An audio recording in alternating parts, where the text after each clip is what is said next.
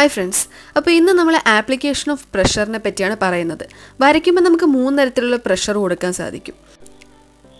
ഒന്നാമത്തേത് ലൈറ്റ് പ്രഷറാണ്, രണ്ടാമത്തേത് മീഡിയം പ്രഷറും, മൂന്നാമതായിട്ട് നമ്മൾ അപ്ലൈ ചെയ്യേണ്ടത് ഹൈ പ്രഷറുമാണ്. ഒരു സിംഗിൾ പെൻസിലിന് തന്നെ മൂന്ന് തരത്തിൽ പ്രഷർ അപ്ലൈ ചെയ്യാൻ പറ്റും. മൂന്നിൽ കൂടുതൽ തരവും പറ്റും. പക്ഷെ നമ്മൾ ബേസിക്കായിട്ട് പറയുമ്പോൾ ലൈറ്റ്, മീഡിയം, ഹൈ പ്രഷർ അങ്ങനെയാണ് പറയാറ്. നമ്മളൊരു പേപ്പറിൽ എങ്ങനെ പ്രഷർ അപ്ലൈ ചെയ്യുന്നു വെച്ചിട്ടാണ് അതിൻ്റെ ലെയറിങ് എത്രത്തോളം നമുക്ക് കൊടുക്കാൻ പറ്റും, ബ്ലെൻഡിങ് എങ്ങനെ വരും എന്നൊക്കെ നമുക്ക് നിശ്ചയിക്കുന്നത്. അപ്പം നമ്മൾ പ്രഷർ എപ്പോഴും ആദ്യം സ്റ്റാർട്ട് ചെയ്യുമ്പോഴേക്കും എപ്പോഴും ലൈറ്റ് പ്രഷറിൽ നിന്ന് സ്റ്റാർട്ട് ചെയ്യണം. ഓക്കെ, ഇനി ഞാൻ കുറച്ച് ഡിഫറൻസ് കാണിച്ചു തരാം. മൂന്ന് തരത്തിലുള്ള പെൻസിൽസ് ഞാനിവിടെ എടുത്തിട്ടുണ്ട്. അതിലൊന്നാമത്തെ പെൻസിൽ ഞാൻ എടുത്തിരിക്കുന്നത് ഫാബർ-കാസലിൻ്റെ ബൈകളർ പെൻസിലാണ്.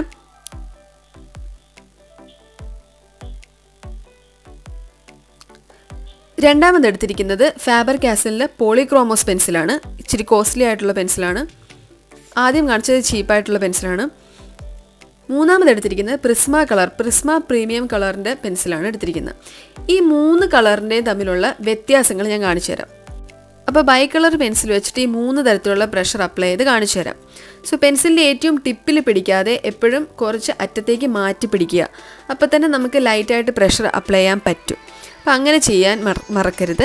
അപ്പം നമ്മൾ ഭയങ്കര ലൈറ്റായിട്ട് പേപ്പറിൽ തൊട്ടില്ല എന്നുള്ള രീതിയിൽ വേണം എപ്പോഴും സ്റ്റാർട്ട് ചെയ്യേണ്ടത്. ഇപ്പോൾ ബൈകളറിൻ്റെ എഫക്റ്റും പോളിക്രോമസിൻ്റെ എഫക്റ്റും പ്രിസമയുടെ എഫക്റ്റും നമുക്ക് നോക്കാം. ലൈറ്റ് പ്രഷർ അപ്ലൈ ചെയ്യുമ്പോഴുള്ള മൂന്നിൻ്റെ എഫക്റ്റ് നമുക്ക് നോക്കാം. ഡിഫറൻസ് എന്തെങ്കിലും ഉണ്ടോ എന്ന് നമുക്ക് നോക്കാം.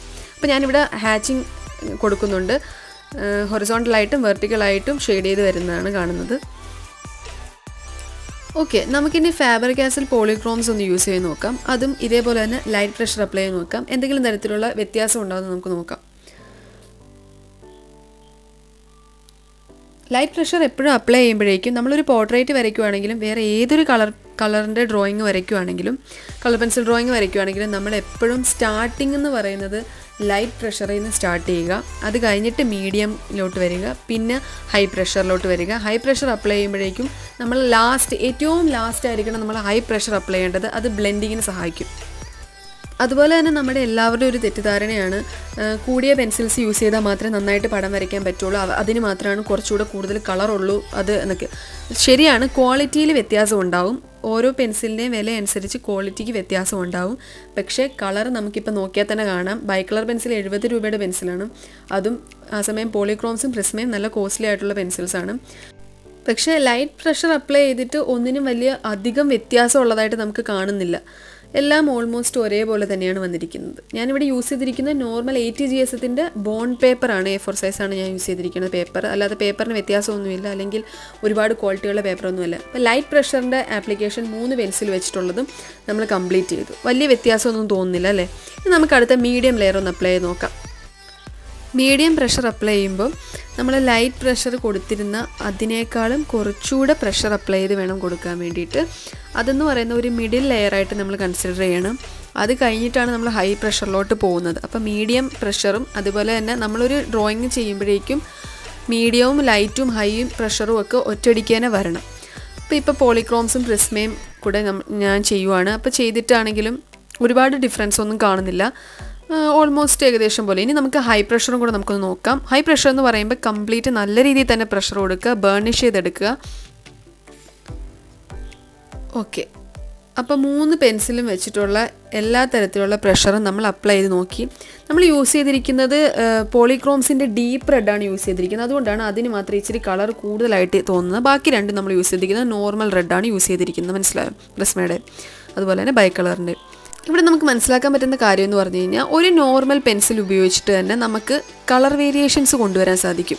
ഇപ്പം നമ്മൾ റെഡ് കളർ വെച്ചിട്ട് നമുക്ക് സ്കിൻ കളർ കൊടുക്കാൻ പറ്റത്തില്ല, അല്ലെങ്കിൽ ഹൈ പ്രഷർ അപ്ലൈ ചെയ്ത് കഴിഞ്ഞാൽ സ്കിൻ കളർ കൊടുക്കാൻ പറ്റത്തില്ലെന്ന് നമുക്കറിയാം, റെഡ് കളർ അല്ലേ? പക്ഷേ അതേപോലെ തന്നെ red colour light pressure apply ചെയ്ത് കഴിഞ്ഞാൽ സ്കിൻ കളർ ആകാൻ പറ്റും, അത് സ്കിൻ കളറായിട്ട് കൊടുക്കാനും സാധിക്കും. അപ്പം അതനുസരിച്ച് ഓരോ കളർ, ഇപ്പം ഞാനിവിടെ റെഡാണ് കാണിച്ചിരിക്കുന്ന പോലെ ഓരോ കളറും നമുക്ക് അതുപോലെ ചെയ്യാൻ പറ്റും. സ്കിൻ ടോൺ ചെയ്യാൻ വേണ്ടിയിട്ട് ആ ഫ്ലഷ് കളർ തന്നെ വേണമെന്നൊന്നുമില്ല. നമുക്ക് അവൈലബിൾ ആയിട്ടുള്ള ബ്രൗൺ, ഓറഞ്ച്, റെഡ്, അതുപോലെ പിങ്ക് അതൊക്കെ യൂസ് ചെയ്തിട്ട് തന്നെ നമുക്ക് സ്കിൻ ടോൺ റെഡിയാക്കി എടുക്കാൻ പറ്റും.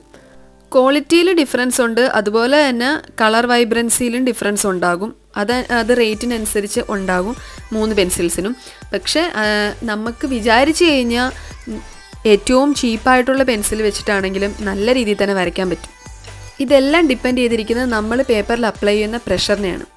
അപ്പം നിങ്ങൾക്ക് ഈ വീഡിയോ ഇഷ്ടമായെന്ന് ഞാൻ കരുതുന്നു. അടുത്ത വീഡിയോ ആയിട്ട് ഉടനെ കാണാം. താങ്ക്